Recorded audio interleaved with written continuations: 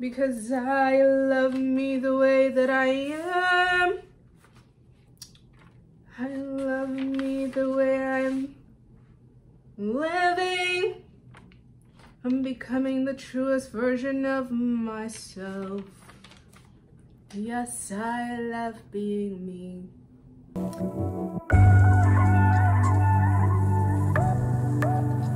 Welcome back to my channel. Hello, my name is Alicia. I talk about all things inner work, finances, and anything wellness and lifestyle related. Guys, I have something really interesting to talk to you about today. And this topic came about because I was actually talking with my coworkers and I was telling them I take time to brain dump before I actually go to bed. And what that means is that I will spend maybe 10, 15, 20 minutes either meditating or just laying down on my bed with either a lamp or like a salt lamp on before I actually go to bed.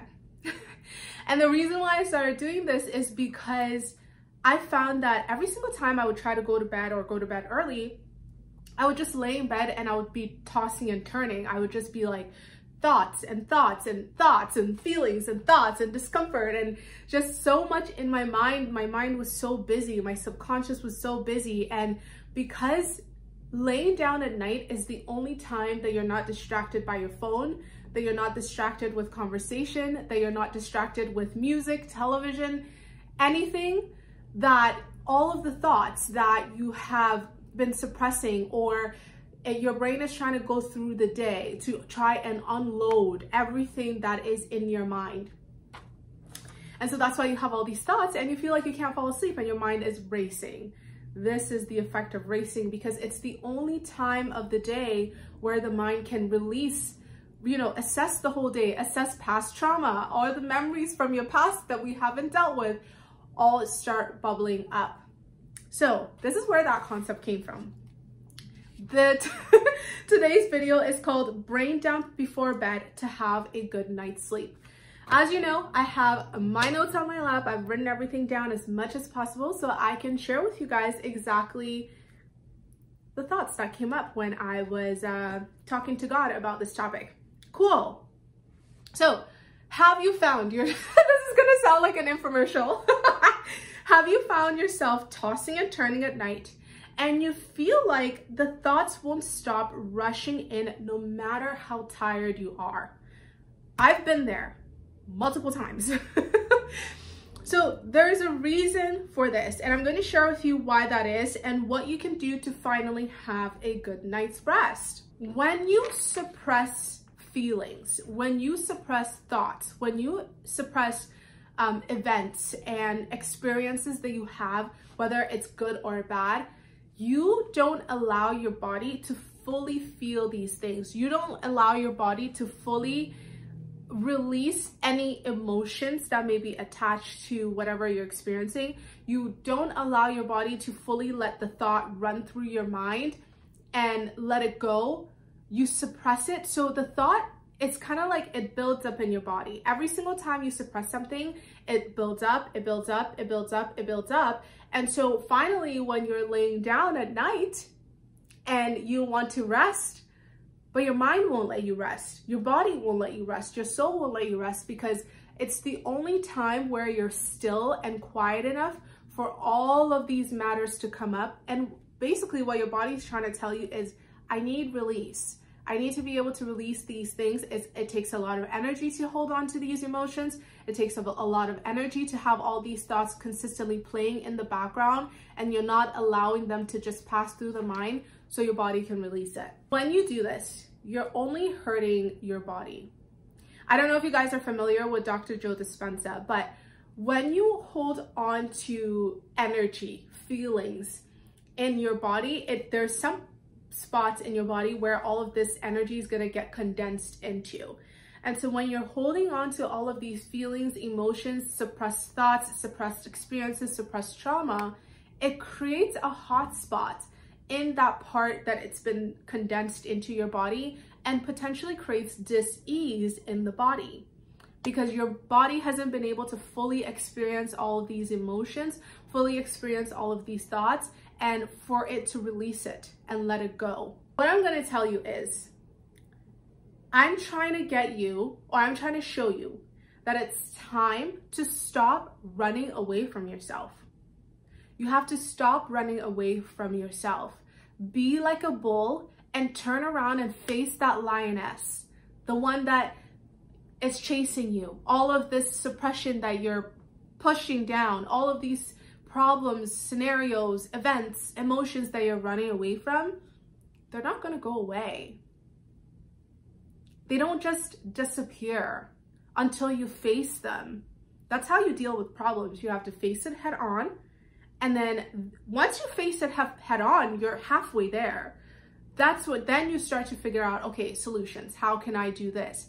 Let me release this emotion. Why did I feel this way? And then it all just comes, and you become such a better person. You become lighter, you become happier. You're able to sleep better because your subconscious mind and your body is no longer using all of this energy to suppress all the trauma, emotions, feelings, and events that you are hiding, that you don't want to feel and experience. So stop running away from yourself. You live in this body. Do you know what I mean? Like you live here. This is your home first before the outside home. The body is the home first. So you're doing yourself an injustice by suppressing all of these emotions, all of these feelings, all of these experiences, and all of these thoughts. Another reason why I'm saying this is because when we don't learn from these experiences, thoughts, emotions, feelings, we are essentially telling the universe, telling God that we're not learning our lesson. And we're going to reincarnate back to earth, learning the same lessons over and over and over again. I'm sure a lot of you don't want to do that. Like, it's so easy to allow yourself to feel the emotions. It's actually harder to suppress the emotions and hold on to them than it is to let go of the emotions and be free from it. It's so much harder. And I don't want you to reincarnate back repeating the same lessons, because we have an opportunity to evolve beyond who we are now to become the best version of ourselves. So why not take advantage of that while we're here? So we got to stop suppressing. We got to allow our brain to dump everything out consciously and unconsciously. So I'm going to give you a few tools on how you're going to do this. The first one is meditation. Just set a 5-minute timer. Okay, a 5-minute timer, set a 5-minute timer and sit in silence. Your brain is not going to shut up, especially if you've been distracting yourself a lot. Your brain is not going to shut up. It's gonna be like, oh my God, a moment of silence? You're kidding. And then all these things are gonna start coming up for you. Here's how you're going to allow the thoughts to come up without attaching yourself to it. This is a really fun analogy, and I actually don't remember where I got it from. I don't remember where I got this from, but it goes like this. When you are sitting, let's say you're sitting at a park and you're facing the street. The park is behind you, you're facing the street, and a car passes by, and the car is your thought, the thought that pops up in your brain. Are you gonna get up from the bench and chase the car? I know it sounds so ridiculous, but are you gonna get up from the bench and chase the car? It's kind of the same thing with your thoughts. You're gonna watch the car go by and you're not gonna think of it again. It comes, you see the car, a green car rolling by, cool. Now it's a black car rolling by, cool. Now it's a yellow car rolling by with tinted windows. So your thoughts are gonna be the same. You're gonna think about maybe something that may have happened in your day that made you cringe. Cringe, let it go. Don't chase after the cringe. Imagine the cringe, imagine the thought as a car rolling by. Are you gonna get up and chase it? No. So think of your thoughts as cars. Whenever they come up, you're like, okay, I'm having this thought. This is what's happening. You're feeling this way. Okay, now it's gone. I'm not going to attach myself to it. I'm not going to get up and chase it. And you're going to repeat that over and over again. And you're going to start noticing space in between each thought. And that space is that peaceful. That's like the place where you create. That's where you're in tune and connected. You're going to start noticing space in between each thought. So do this by meditating. Another way is I do meditating. How I like to do another way is to lay on my bed. I'll lay on my bed. I'll set a timer for like 10, 15, depending on how much time I have. I'll set a timer. I'll lay on my bed and just lay there, and I'll have my journal nearby. Sometimes I want to get up and write something down and then lay back down. So I let the thoughts come. And sometimes I'll speak it out loud. What's an example? I don't know, something like, oh yeah, today was really good. It was so busy. I noticed this about myself, or I noticed this happened in the day. And then that's it, and then you let go. Sorry guys, I just burped mid-sentence there. We're having a serious conversation. I'm just burping away. Okay, so notice something or whatever, you say it out loud. Release the energy. If you feel an emotion come up in your body, don't run away from the emotion.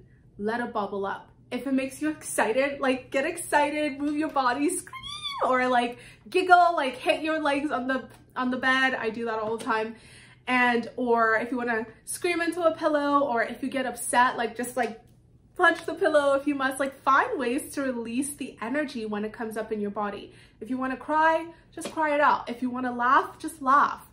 Don't worry about anybody else. This is your process. I promise you, you're gonna feel so much lighter and you're gonna sleep so well. So well. Okay, so one last thing that I wanted to add to this too is that when you are doing, you wanna give yourself like a action step that says, okay, I'm done with this meditative state, or I'm done with my brain dump. And what I do is I'll go over to my salt lamp and I'll turn it off.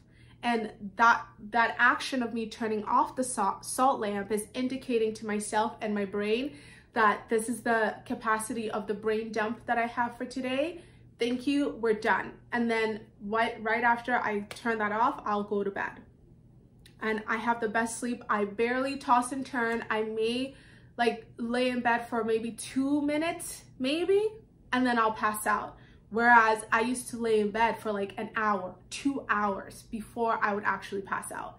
So the more you're able to do this, the more you're able to release all of these thoughts of the day, of past and everything, the more at peace your subconscious mind is at, and the more restful you are, and the more restful sleep you'll be able to have. Cool, I hope this was helpful. This was really fun, a little bit different compared to what I talk about, but it's still pretty much within the same inner work bubble, inner work aspect of what I am passionate about, what I like talking about, what I like watching, sharing, and experiencing. So if this was helpful, please don't forget to give me a like. It helps me so much and it helps my channel grow so that other people can have restful sleep. Subscribe to my channel if you loved this topic, and leave me a comment below if you are somebody who does toss and turn at night, or maybe you may have a different strategy to help you brain dump and help you have restful sleep. Thank you so much for watching, and I'll see you in the next one. Ciao!